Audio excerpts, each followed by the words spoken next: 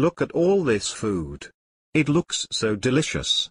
Too bad it's Ramadan so I can't have it. Thank Allah it's finally Eid al-Fitr. After the fasting of Ramadan, it was so nice to stuff my face. But I am feeling a little drowsy.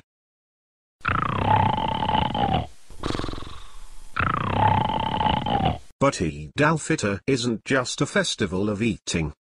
People celebrate this joyous holiday in many other ways as well. On Eid al-Fitr, loved ones go to pray at the mosque. Today I'll go pray with my family and friends. Allahu Akbar. Allahu Akbar.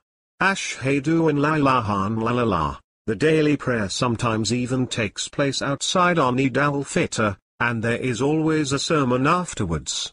On Eid al-Fitr we also share our wealth with the less fortunate. This is known as the Zakat al-Fitr. Another common practice on Eid al-Fitr is to call family and friends, especially those whom you may have lost contact with. Hey mom. Yeah, my speech classes are going great. My therapist says I'm making real progress. Another way to celebrate Eid al-Fitr is to give gifts to friends. Happy Eid al-Fitr, sister. Here, I got you a present. It's an iPad. Yay Apple.